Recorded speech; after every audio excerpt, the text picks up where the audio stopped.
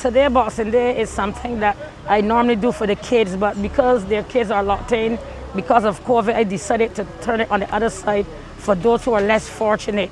So today I am out here with all the food that we all would eat for Christmas Day, with persons who could not afford at this time as the COVID has stepped in. Not only are these homeless people here, they're people from different homes.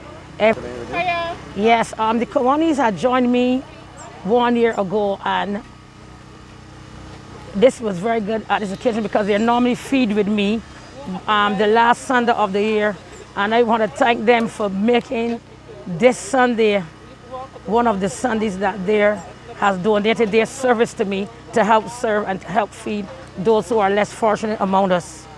Is this an increase in terms of the amount of people that you're catering to today? Yes, there has been an increase in everything. You know, we are seeing kids, we are seeing families, more ladies who are on the street. Some of them are pregnant and stuff like that. Okay, so how are you managing this time around, having to get it from around?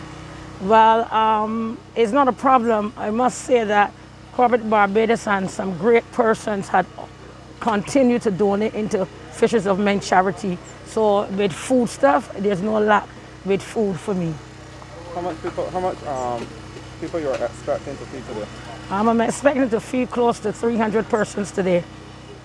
I am Michael Blackman, the distinguished president of the Kiwanis Club of Barbados Benevolence.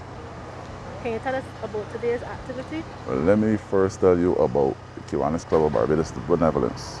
We were formed in December of 2020, and we immediately got to doing some community work.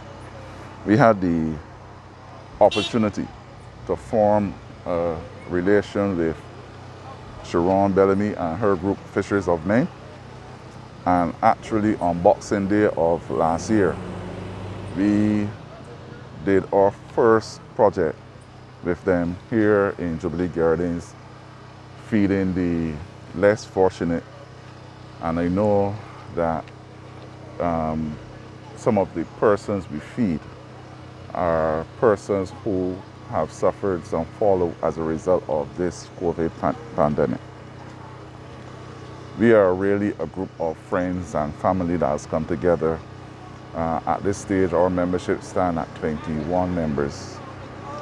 I'm pleased to announce as well that at the ending of our first year in office, we were designated as the Rookie Club of the Year because of our achievements.